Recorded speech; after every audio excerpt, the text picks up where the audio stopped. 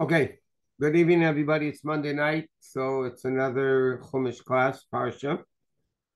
When Parsha is Vayeitzei, which is a remarkable Parsha, there's a lot going on. It's basically the birth of the Jewish nation, so to speak, as far as the birth of the Shvatim. But let's discuss a little bit various different aspects of the Parsha.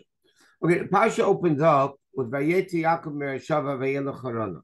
Yaakov went Beersheba. What happened was Esav wanted to kill Yaakov because he took away the brachas.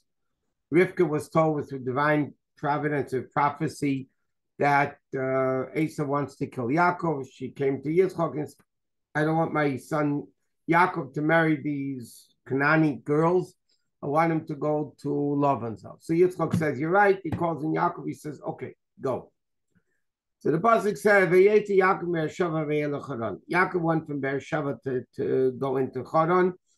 He bumped into the places that, as the Medrash says, Hashem made the sun set early. He wanted him to sleep there. It was the place of the Beis Hamikdash and all the various things. And as our sages say, Yaakov instituted the prayer of Ma'ariv. Avraham Avinu instituted Shachris the morning. Yitzchak instituted Mincha the afternoon, and Yaakov instituted Ma'ariv. But as we learned many, many times, that every aspect of Torah is a lesson. It's not some story that took place. So Vayeitzei Yaakov in Beersheva represents Yaakov going out from a place of Kedusha to Haran, which was the city where Lavan lived. But Haran, the Gemara Medrash says, Haran Av Shamakim is a place that Hashem gets angry, meaning it's full of evil. It's a terrible place, corruption, evil. And this pasuk actually represents, as Chassidus explains, the neshama coming into the body. It represents the neshama coming into the body. It represents, as in Yaakov's case, somebody going out to get married. And it's represented every day of a person's life. Now, what does this mean in a deeper sense? Yaakov represents the Jew, okay, the holiness of Kedusha. This Yaakov represents the neshama, goes out from Beersheba. What is Beersheba? It's a city in Israel. But we know that Tanya begins with the Gemara that says that before neshama is born, Mashbi and Vayeitzei, simply it means the neshama, the soul, is administered an oath. Tihi tzaddik va'al ti rasha. You should be a tzaddik and you should not be a rasha. So Chassidus asks the question, the neshama itself, if she wants to be a tzaddik, why? What's the purpose of administering an oath to the neshama that it should be a tzaddik? It's the body that sins, not the neshama. The neshama is a part of Hashem. So Chassidus explains that mashbiyan does not only mean giving an oath, a vow. It also comes from the word, as we say in benching, v'alchalta v'savata. Savata means full. Sevilla means you're satisfied, you're full. Now, the Rebbe explains in Tanya that this Gemara, Mashbi and Vayeitzei, that we administer an oath to the neshama, to eat tzaddik, that it could, not that it should be, that it could be a tzaddik, not a rasha. That means before a neshama comes into the world, the neshama is given additional power upstairs from Hashem that he could be a tzaddik, and that means he can overcome the difficulties of life. Vayeitzei Yaakov Beersheva represents the neshama coming down into the world, the neshama coming down into the body, the animal soul, the Yetzer Hara, and so on. Vayeitzei Yaakov Beersheva, where does our neshama come from? From this place of Beersheba. Not only is it ultimate Kedusha Eretz Yisrael, but it also is the concept of where the neshama is administered the oath, the power that he could be a tzaddik from a lofty place of Kedusha. Where does the neshama come into? Vayelech Haran. It goes into Haran Av Shamakim, meaning the neshama comes into a body, into a corrupt world, a body that wants to sin, animal soul that wants to sin. All these things, that's where the neshama comes from, the lofty place into the other place. What is the purpose of this neshama coming into the world? What is the purpose of Vayeitzei Yaakov meber Shava? That the neshama goes out from this lofty heavenly place where they're given the powers to Charan.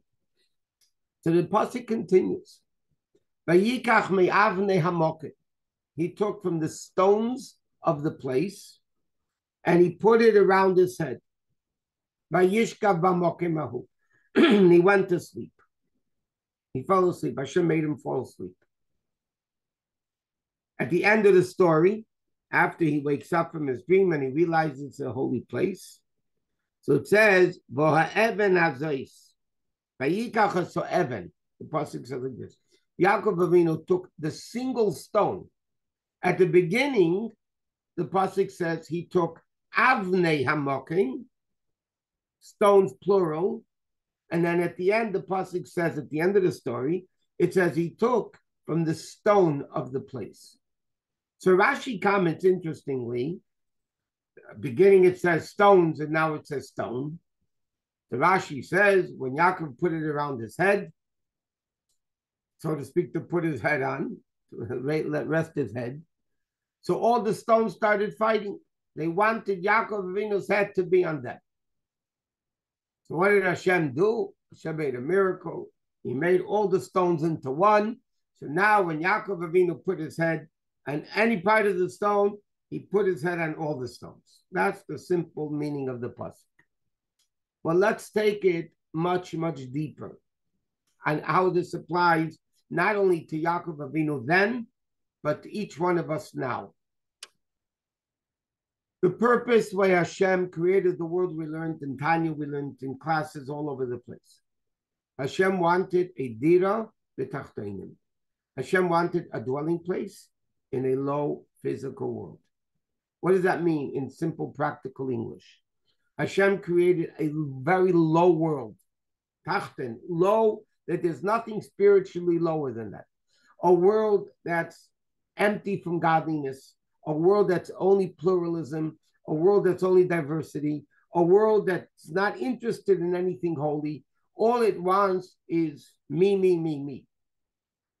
Idols, idols, idols, idol worshiping. Whatever the idol worshiping, it could be money, it could be food, it could be clothing, it could be whatever. What is the role of the Jew? The role of the Jew is to take pluralism and make it into one, make it godly, to show that the whole world, with all its diversity, with all of what seems to be tachteinim, the lowest of low, that seems to be void from godliness, our role and mission in the world is to show that this world is really godly. What's the avodah of the Jew? The neshama is coming into the body. Yaakov's coming from Beersheba into Charan, like we said before. So what's the avodah? The pasuk says, take stones, pluralism, and make it into one stone. Make it into godliness. And sages tell us that stones are similar to letters.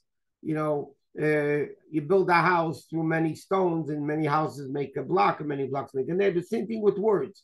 Letters make a word, words make a sentence, sentence makes a paragraph, paragraph makes chapters, and so on. So in Sefer Yetzirah, he likens stones with letters. What is the role of a Jew? To take pluralism and make it one stone. Now, how is that done? Yaakov Avinu took stones and put it around his head. And Rashi comments, why did he put it around his head? He was in a desert. I don't know where he was. He needed to be protected from the wild animals. That's what Rashi says. Vayeitzei Yosef, he put it around his head.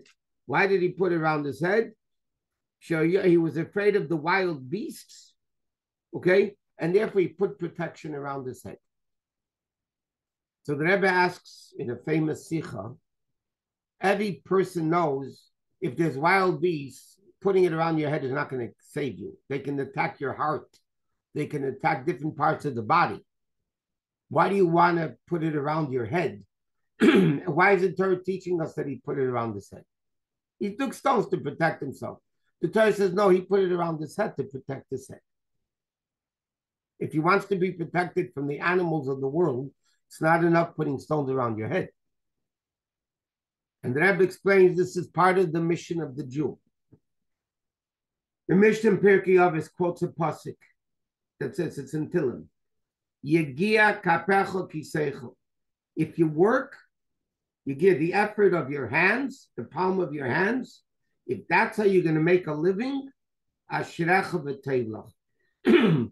Fortunate, and it's very good for you. What should a person do? The pasuk said you should work, make a living with your hands.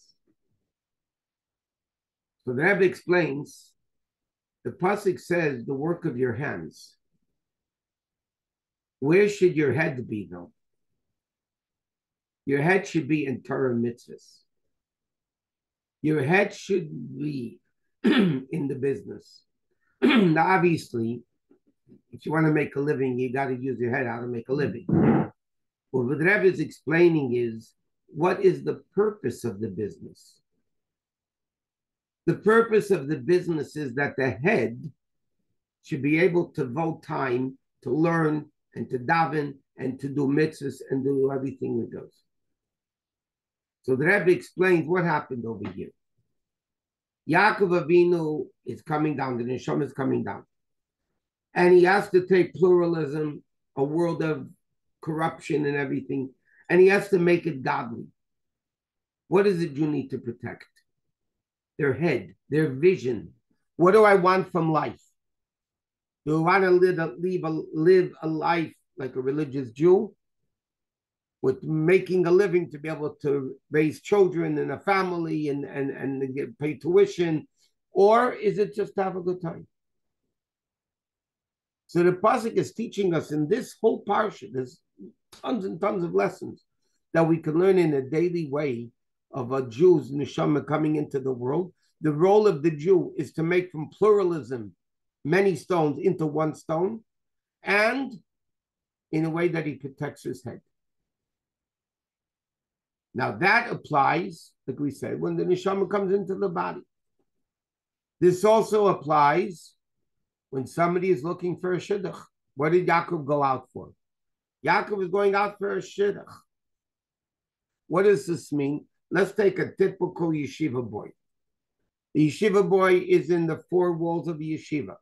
He's learning. He's davening. He has no responsibilities, no financial responsibilities. Now he has to go in, he has to leave the yeshiva. He has to go into Choron. He has to go into a world that's mean. And he has to make a living and still be able to be a religious Jew, the way Hashem wants him to be. So again, the same thing applies. And now that it applies in a daily way. You get up in the morning, you have to take on the day, like the expression is. As we all know, if you're in the business world, like somebody was just saying, right? Mr. Gold was saying that they're blocked in by anti-Jewish protesters in this business. Okay, they were there for 6 hours, and then they had that there were graffiti and terrible things. This is the world we're facing today. A Jew needs to know what is your role on a daily basis. You get up in the morning, you need to protect your head. The first thing. What does that mean? The Jew protects his head. They have to protect their Yiddishkeit. What do they need to do? The first thing, you daven. And then you go learn. Then you're protecting your head. Then Yaakov feels protected enough that he can get up and go to Lavan's house, get married, take on the world, and not become affected by it. So this lesson of Yaakov is not only the story that took place. This represents the neshamas coming into the body on a regular basis and a day when a person is born. It represents the day-to-day living. It represents when a person is making a shidduch. They need to know we have to protect the head. And the job is to make pluralism into one. And by the way, where did Yaakov build the Jewish nation? Out of the 12 Shvatim, 11 were born in Lavan's house. Only Binyamin was born on the way back. 11 out of 12 Shvatim were born in Lavan's house. And we'll get to that later. The only way a Jew can accomplish, the only reason why the neshama comes into the world, why doesn't the neshama just stay upstairs in Gan Eden basking in godliness? Why does the neshama have to go into Haran? Why was Yaakov Avinu told to go into Haran? Because a Jew can only accomplish great things when they go into Haran, when they go into a Lavan's house, a world of deceit, as the sages called Alma de Shikra. It's a world of falseness. Only there, Tachtainim in the lowest level, when a Jew behaves like a Yaakov Avinu in the home of Lavan, that's where you can build Judaism. That's where you accomplish what Hashem wants us to do. That's the concept of Dir v'Tachtainim. Okay, now there's another interesting thing over here.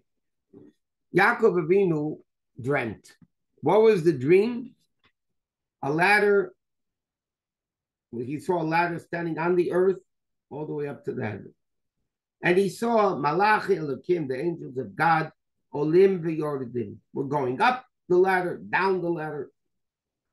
So Rashi asks a question. First, angels are in heaven. So angels should first be coming down and then going up. In the ladder, in the dream of the ladder, it says they were going up and down. So Rashi asks the question, and Rashi answers, Yaakov, when he left Israel, was accompanied by the Israeli angels, the holy Eretz Yisrael angels. He came to the border of Eretz Yisrael when Eretz Yisrael was finished. So the Israeli angels left, and the diaspora angels came down. That's what Rashi says. The simple meaning. There's a very interesting story. The Heilige Ruzhiner, who was known as Rabbi Yosef Shusterman, the Rabbeim called him the Heilige Ruzhiner. He was very close with the Tzemach Tzedek in the Tzemach Tzedek's time. When he was a kid, 4 years old, 5 years old, whatever, learning Chumash with Rashi, with his teacher, every pasuk that he learned, he asked already Rashi's questions before he learned the Rashi. He learned the pasuk. He was a brilliant kid. He asked this teacher, his Rebbe, Rashi's questions. It came to this pasuk. He didn't ask his Rebbe anything. No question. So his Rebbe said to him, Yisrael, come on, how come you're not asking me the question? Why are the angels going up and down? It's the wrong order. So the Ruzhin, this little kid said to him, Rebbe, it was a dream. On a dream, you don't ask questions. People always dream crazy things, so to speak. It was a dream. I can't ask a question. Why? That's what the dream was. You can't ask a question. The dream. There's another interesting story. Rashi says that when Yaakov Avinu dreamt, the whole Eretz Yisrael was put under Yaakov Avinu. Hashem put the whole, and Rashi says, he took, Kipul HaKadosh Baruch Hu Eretz Yisrael Tachta. In the dream, Hashem took the whole Eretz Yisrael and put it under Yaakov Avinu. That's what he says. This land that you're resting on refers to Eretz Yisrael. So a little girl is printed. The little girl asked the Rebbe a question. In the Kutei Sichos, it's printed interestingly. Little girl asked the Rebbe if the whole Eretz Yisrael was put under Yaakov Avinu, where was Yitzchak? If the whole Israel was put under Yaakov Avinu's head, so what happened to Yitzchak? So the Rebbe answered, what are you asking me a question? It was a dream. He dreamt that Hashem put the whole Eretz Yisrael under his head. Okay? So that's the story in the simple meaning of the pasuk. Let's take it a little bit deeper. We said before, Chassidus explains that this ladder, Yaakov Avinu instituted Ma'ariv, davening. Avraham made Shachar, who said Yitzchak made Mincha, Yaakov made Ma'ariv. What is the concept of a ladder? The pasuk says there was a sulam mutz of arza resting on the ground, and the previous Rebbe says it doesn't say eretz. Arza means even lower than the earth. V'reisha magi hashamayma, and the top of it was in hashamayma, means even higher than that. What is, let's take this spiritually. What is the concept of a ladder? The purpose of a ladder is to connect the floor with the roof, the floor with the ceiling. A ladder connects up and down, higher and lower. That's the purpose of a ladder. Yaakov Avinu's dream, which was the institution of the tefillah of Ma'ariv at night, his dream was the concept of davening. What is davening? Davening is like instead of the sacrifices today, we don't have the basic mix, so we daven. What is a sacrifice? You take a physical animal and you bring it on the mizbeach. Okay, put it on the mizbeach and you sacrifice it. You bring it up to God. Right? It goes up to Hashem.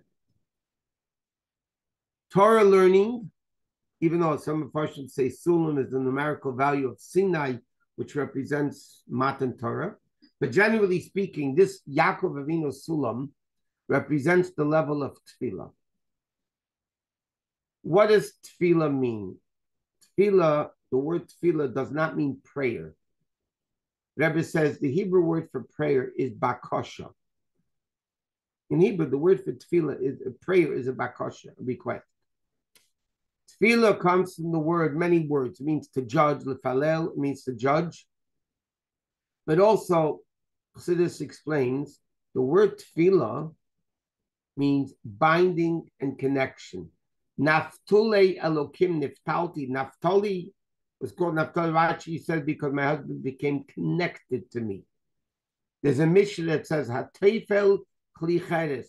If somebody glued an earthenware vessel that cracked. Tefillah is the binding between the Jew and Hashem. Now, binding of a Jew to Hashem could be done one of two ways. We learned this many times. Either we bring God to us, or us to God.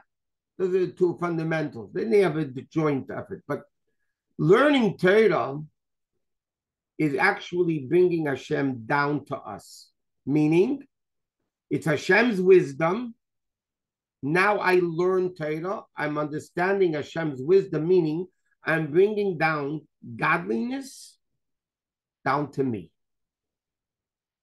Tefillah, on the other hand, davening, on the other hand, is the Jew refining themselves.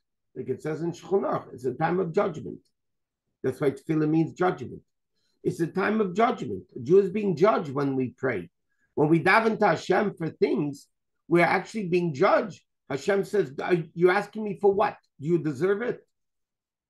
Should I give it to you anyway? A person is being judged. But the concept of tefillah is us from down here going up to Hashem. And then when we go up to Hashem and become connected to Hashem, the role and the function of davening is to bring it back down. That's why, according to Chassidus, we don't skip parts of davening. Even to make the minyan, in Allah it says, you came late, you skip parts of davening to be able to daven with the minyan. Chassidus explains that there's four parts, there's four worlds. We learned Atzilus, Bria, Yitzir, and Nasir. There's four parts of davening. There's until Baruch Sha'omar. There is from Baruch Shamar to Yishtabach. There is from Yishtabach to Shemon Esrei, the Amidah, and then there's Shemon Esrei. These four levels of davening correspond with the four worlds. Until Baruch Shamar is the world of Asiyah. Then in Psukkah de Zimmer between Baruch Shamar and Yishtabach, we move up to the world of Yitzira. Shema and the brachos of Shema are the level of Bria and Atzilus, which is the holiest world, the world which is Eitzel, close and one with God. That's the Shemon Esrei. That's the Amidah.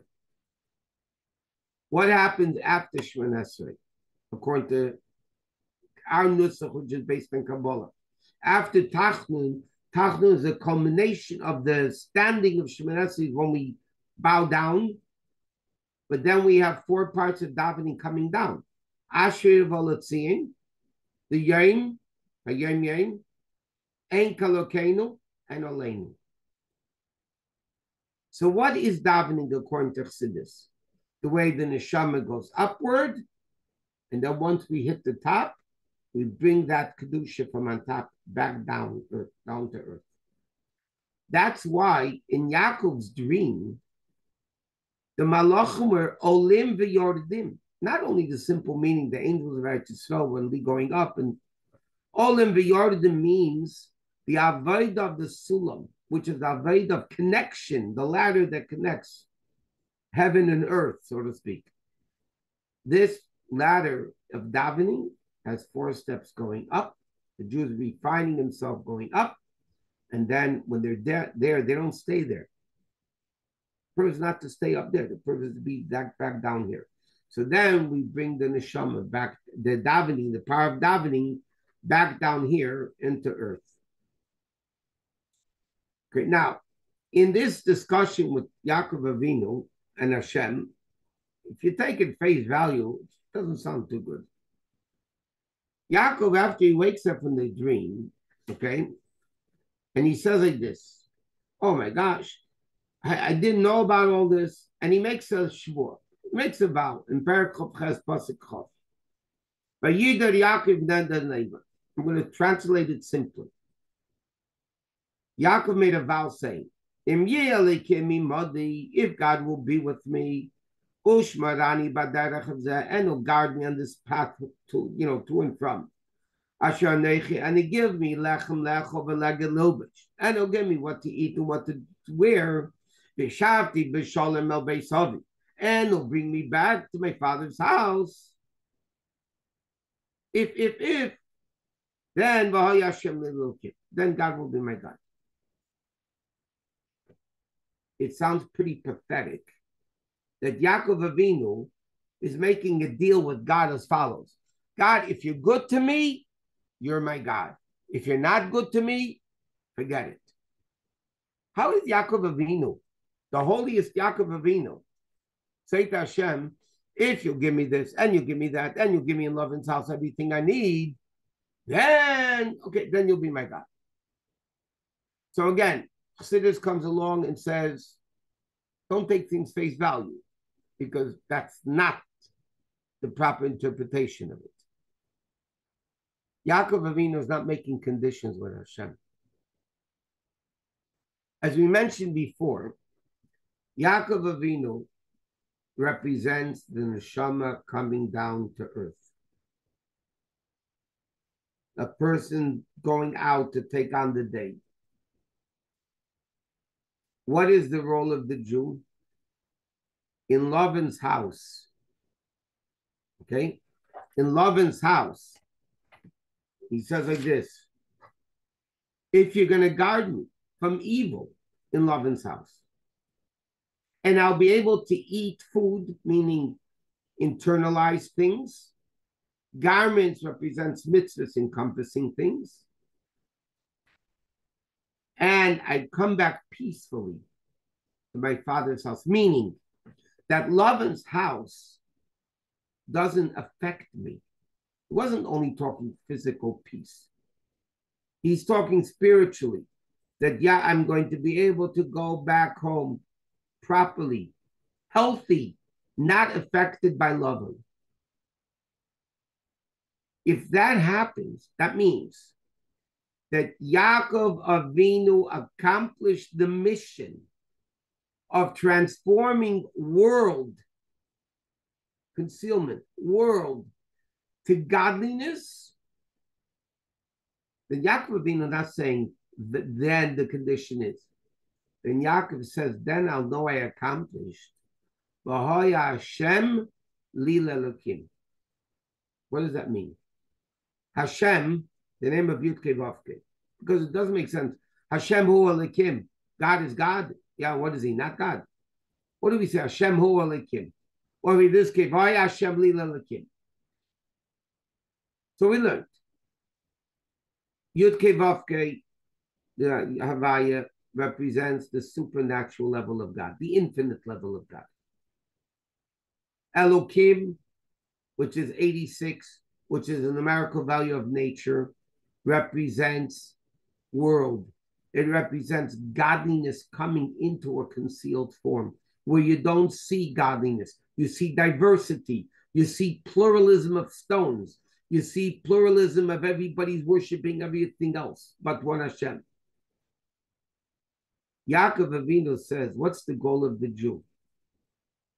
The goal of the Jew is the realization that what is Elokim? What is the nature of the Jew? Havaya, Yud Kei Vav Kei, the supernatural. Jews don't live a natural life. Jews on a day-to-day basis are not living a natural life. Our role is to make the world, the physical world, godly. That's supernatural. That's taking nature and making it supernatural, making nature holy. Yaakov Avinu is not making conditions with Hashem. He says, Hashem, if you allow me to be successful in Lavan's house, not to be affected by the corruption, but on the contrary, to build the Jewish home, and I'll have spiritual food, and I'll have spiritual clothing, meaning I'll have Torah mitzvahs. I won't become affected by Lavan. And you bring me back, Shalom means not only peacefully, complete, that I was not hindered or lowered by Lavan's house. Yaakov is going to say then to Hashem, then Vahoya, which by the way is an expression of Simcha, Hashem, then I'll realize I accomplished my mission, that the supernatural is really what my nature is. My nature is supernatural. So Yaakov Avinu, according to Chassid, not making condition with Hashem, because it's pretty pathetic if he is. You don't make video, God, if you're good to me, I'll be good to you. And if you're not good to me, go fly a kite. Yaakov Avinu is not saying that. Yaakov Avinu is asking Hashem a bracha. Give me the power and ability to be able to overcome the difficulties of Lavan's house. Then I will accomplish that Havaya becomes Elokim. What is my nature? Really the supernatural. Okay. Now there's another question in the Parsha. All the Mefarshim ask this question. Rashi doesn't. And the Rebbe asks, why doesn't Rashi explain it? And the Rebbe explains it, that Rashi doesn't need to explain it because it's self-understood. There's an machlekes we learned already last time also. There's an argument between the Rishonim, the early codifiers, and Medrashim, by the way, that the patriarchs keep Torah or not. If you remember in Parsha Vayeitzei, 2 weeks ago, we were saying, because last week we had a Fabrengen, but 2 weeks ago, we were saying that Avraham Avinu gave the angels meat and milk together. Did he keep the Torah? Didn't he keep the Torah? So some commentaries say the Ovis kept the Torah. Some commentaries say the Ovis didn't keep the Torah. Some commentaries, a third opinion says, they kept the Torah only in Israel, not outside of Israel. In fact, the Ramban learns that the Ovis, the patriarchs, only kept Torah when they were in Israel, not when they were out of Israel. Based on that, there's a very fundamental question here. Yaakov wanted to marry Rachel. Lavan tricked him, and he gave him Leah. Now, Yaakov ended up marrying Rachel. He worked another 7 years to marry Rachel. So the commentaries ask, it's biblically forbidden. A man is not allowed to marry a woman and her sister as long as the first sister is alive, which means if let's say there's two wives, Rachel and Leah, and somebody married Rachel and he divorced her, but she's still alive, it's biblically forbidden to marry Leah, and if they do, the kids are mamzedim. They're halachic bastards because it's capital punishment to marry two sisters. So the question is, how in the world was Yaakov allowed to marry? Okay, married Leah first, but after he married Leah, if he kept the whole Torah, how can he marry Rachel? He's not allowed to keep. They're not allowed to marry two sisters. So the Ramban answers, by the way, it's not a question because Yaakov Avinu only kept the Torah in Israel. And therefore he says a very interesting thing. In Chutz La'aretz by Lavan, he didn't keep Torah. So therefore he was allowed to marry two wives. What happened when Yaakov Avinu came back? As it says later on, the second he came to Israel, Rachel died while she was giving birth to Binyamin. So Ramban explains why did Rachel die then? Because now Yaakov Avinu is coming back to Eretz Yisrael. In Eretz Yisrael, he keeps the Torah. If he keeps the Torah, he's not allowed to have two wives, two sisters. So because Rachel was married second, so Rachel died. This is how the Ramban explains. Rashi, on the other hand, doesn't learn like that.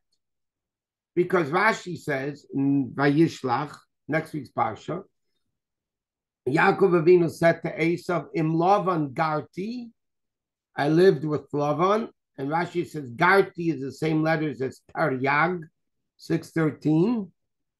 So according to Rashi, Rashi says clearly that Yaakov Avinu kept Torah even in Lavan's house, even outside of Eretz Yisrael.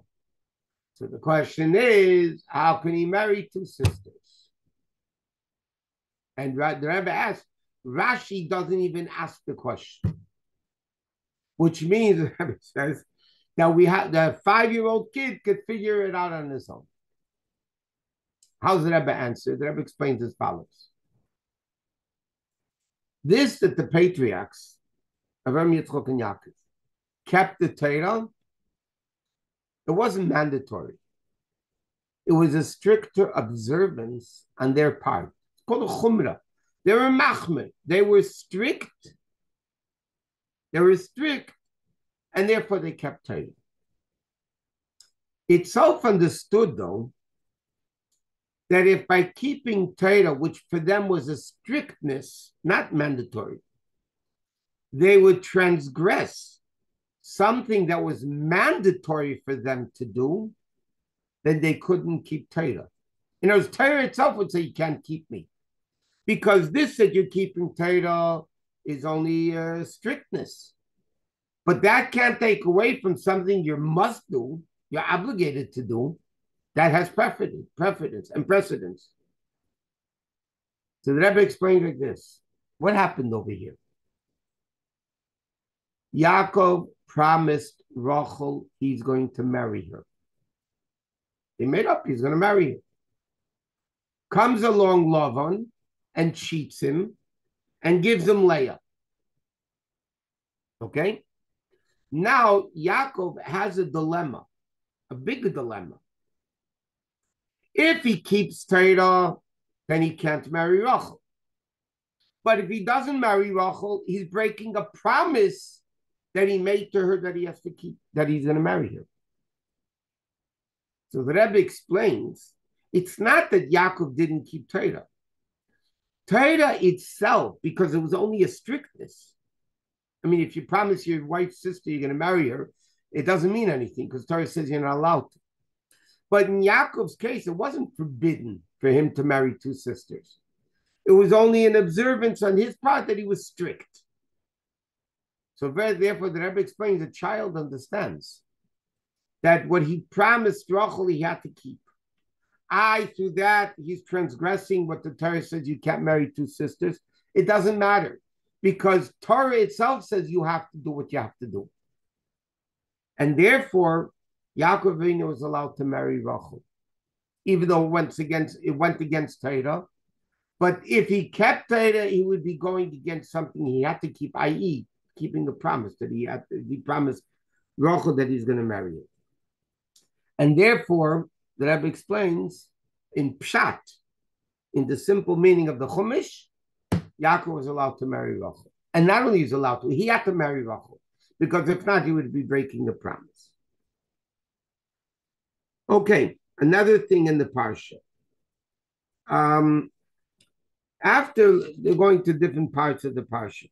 After Yaakov was cheated, deceived by Lavan and everything, and Yaakov finally says, I got to get out of here.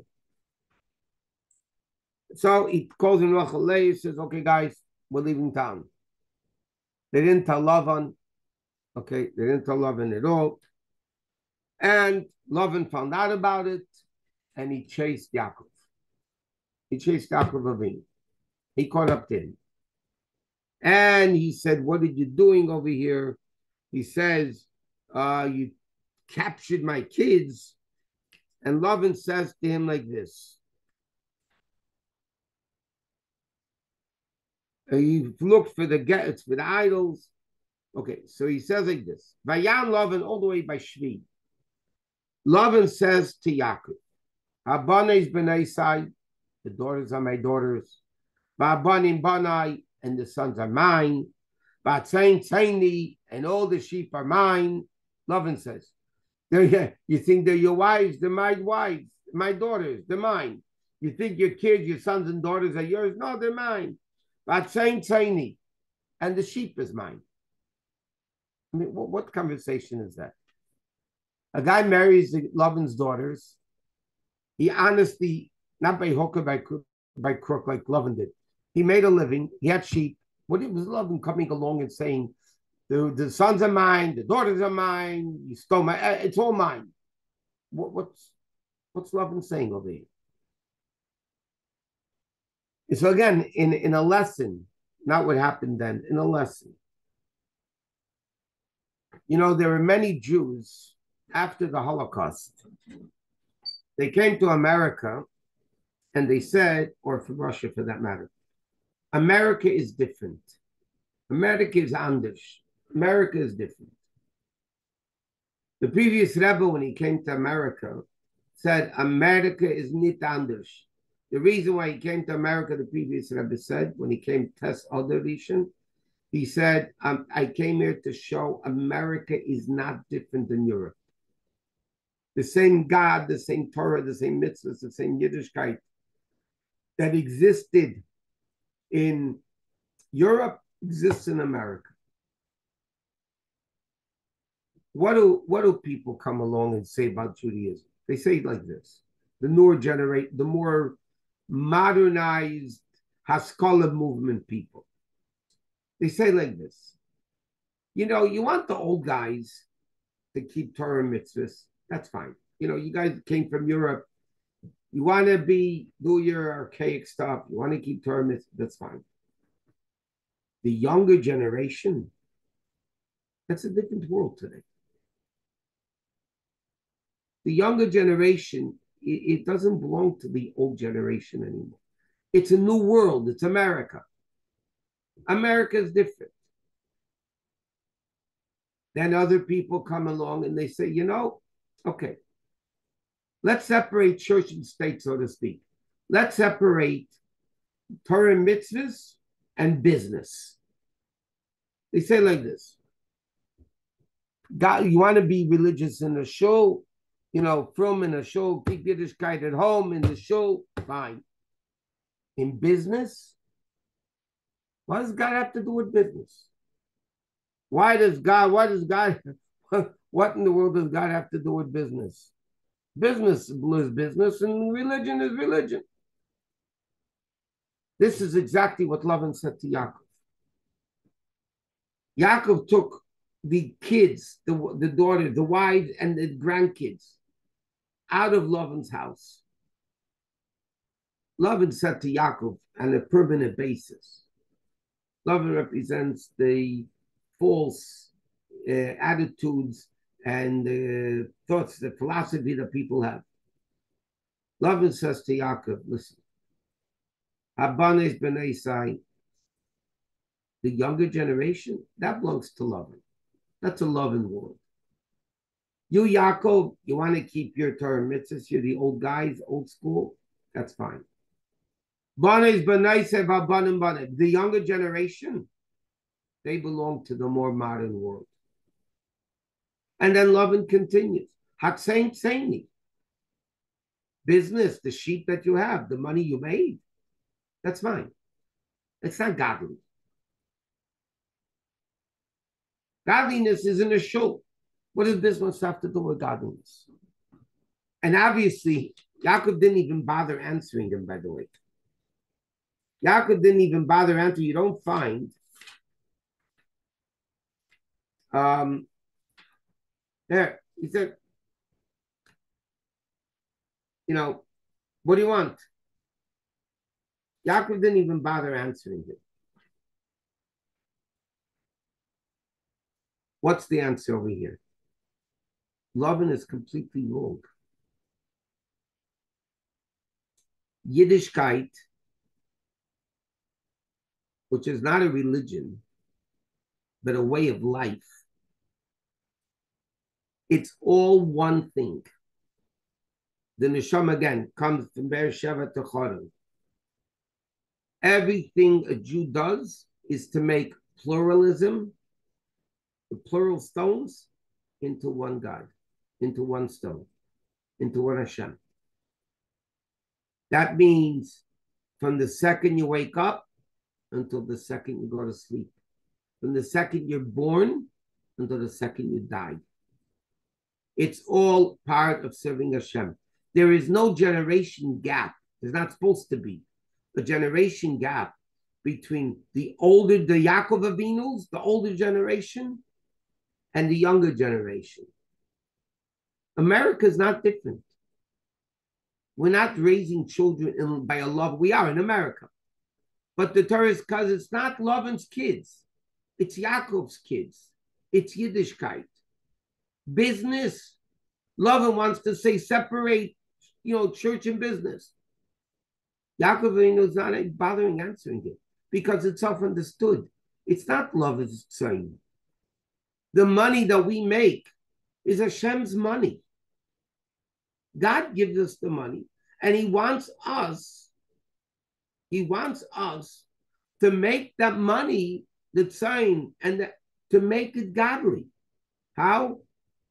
By raising a family according to Torah mitzvahs, spending money in the way that Torah mitzvahs want us to do it. So it's not love and sin, it's our sin. This is what Hashem's teaching us in the Parsha. There's so many, you could talk about this Parsha for hours and hours and hours. But there's another interesting thing, that cut things short a little bit.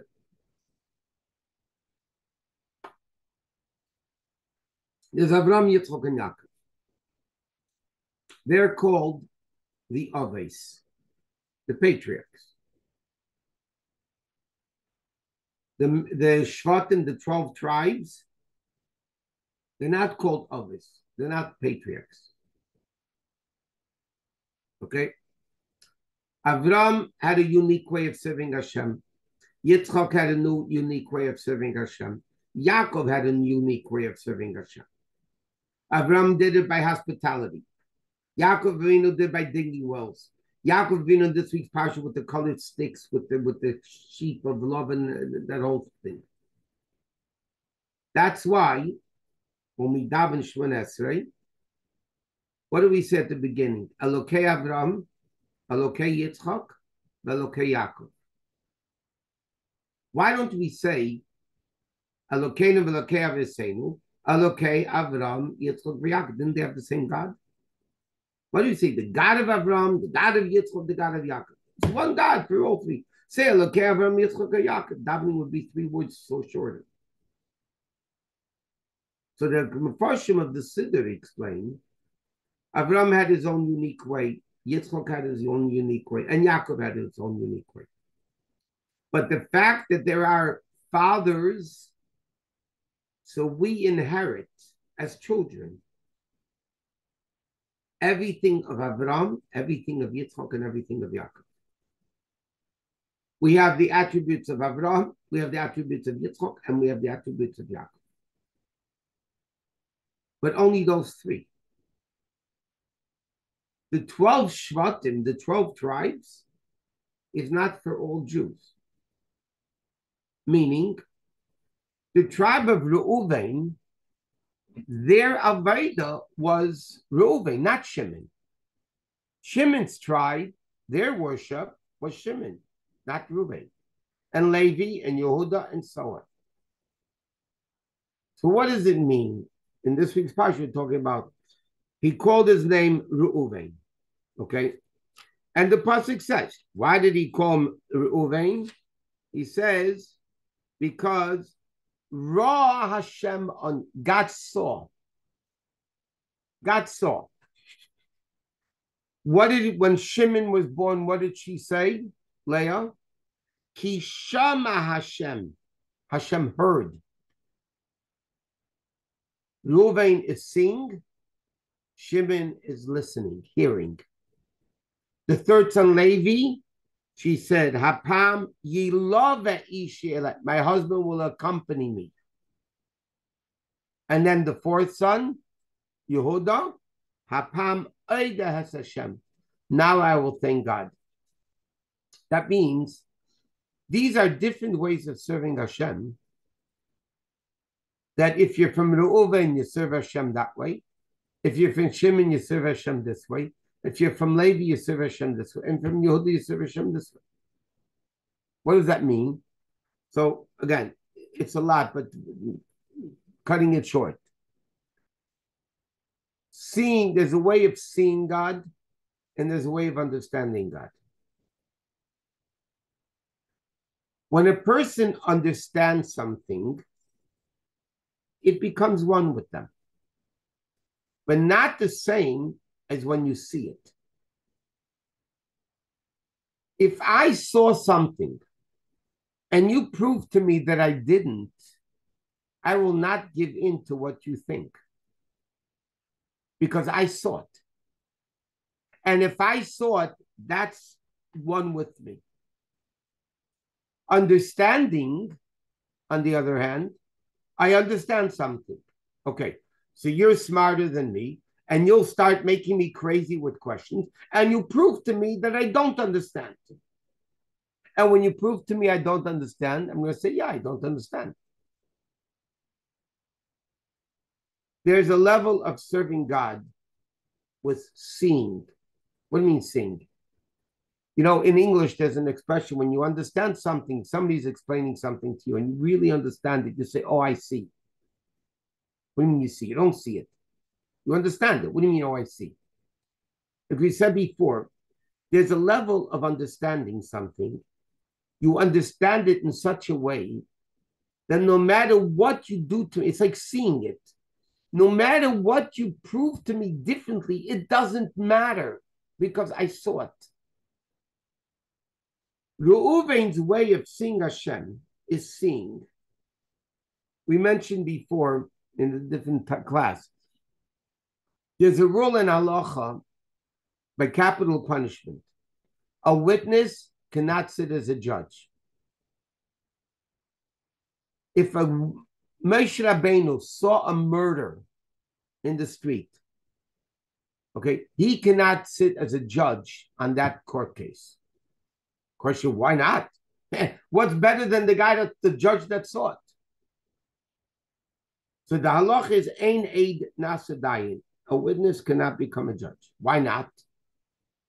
So the Rebbe brings down the commentaries that explain, because a judge has to be impartial. A judge needs to be impartial. A judge needs to be able, as the pasuk says, they have to judge the community, and they have to be able to save the community. If a judge is not impartial, he cannot be a judge. And therefore the halacha is that a judge is not allowed to hear one side without the other. They're present. Why? Because once you hear one side, you form an opinion. It's not good. A witness cannot become a judge because once he saw it, he can't be impartial anymore. There's a way of a Jew serving Hashem. I don't need proof that a God exists. I don't need proof. I don't need to understand God exists. That's the avodah of Shimon. Shimon has an understanding. And by the way, there's an advantage of understanding over seeing. You internalize it more when you understand it than when you just see it. It goes into more details. But Reuven is a way of serving Hashem, like the Pasuk says. Why was he called Reuven? Reuven's way of serving Hashem is seeing godliness. I don't need to understand it. I believe it. And belief is not you're not gonna shake my belief by asking me questions. But that's only for the tribe of Reuven. They're not patriarchs for all Jews. Shimon is understanding. Understanding means you learn Torah, you understand Torah mitzvahs, you understand it. In a more delicate way, because they're all the Shvatim, every Jew has to have a Reuven in them and a Shimon in them and a Levi, because now we don't know which tribe we come from. So there's a Reuven and a Shimon and a Levi and Yehuda, and you could talk about each one of the Shvatim. Levi means an accompaniment. What does it mean? You become one with them. Levi means accompany them. You become one with them, one with God. Yehuda means Hoda, submission, completely nullified, completely bottled. So these are different ways that a Jew serves Hashem. So you have the bottom line is the Avis or only Avram Yitzchak and Yaakov. Then you have the Shvatim. Okay, and we've mentioned, Chassidus explained that because we're all Jews are interconnected, so we have a little bit of Reuven, Shimon, but primarily Reuven's tribe was the Iya Belokos. That's why he was the firstborn. Shimon is an understanding of Belokos. Levi is becoming one with it. And the ultimate, by the way, is the fourth son, Yehuda, which means complete submission. And that's why the Yehuda is the letters of Yud Kei Vav Kei, with the Dalet in the middle. Yud is called Yud, Hey, Vav, Dalet, Hey. If you take away the Dalet, it's Yud Kei Vav Kei. That's total submission. And there's stages, Chassidus explains, first you come to the level of Re'iyah, and then you come to internalize it, and then you become one with it, and then you become completely subservient to it. This is the Avodah, and they can go through the rest of the Shvatim, by the way. But this is the Avodah that every Jew needs to have. But it's only them. Sometimes somebody asks, sometimes we could doubt ourselves when someone questions what we saw. If you're certain that you saw it, they can't question it. If you think you saw it, then somebody could disprove it. But if you saw it, you can't prove it. If I saw this cup, you could bring to me a million proofs that the cup doesn't exist. I'm not going to listen to you because I see it and I know it exists. And if I know it exists, then it exists. So anyway, again, this Parsha is, if we only touch the surface of the Parsha, there's so many other incidents with Rachel hiding the idols and Yaakov Avinu with the mirror. It's unbelievable what's going on in this Parsha. Anyway, that's it for tonight. The Mitzvah Shem Wednesday night will be Haloch and Tanya. And everybody, we should hear good news in Eretz Yisrael. Amen. Amen. All the best. We'll see you Mitzvah Wednesday night. Amen. Thank you. Thank you so much, Rabbi. Amen. Thank you.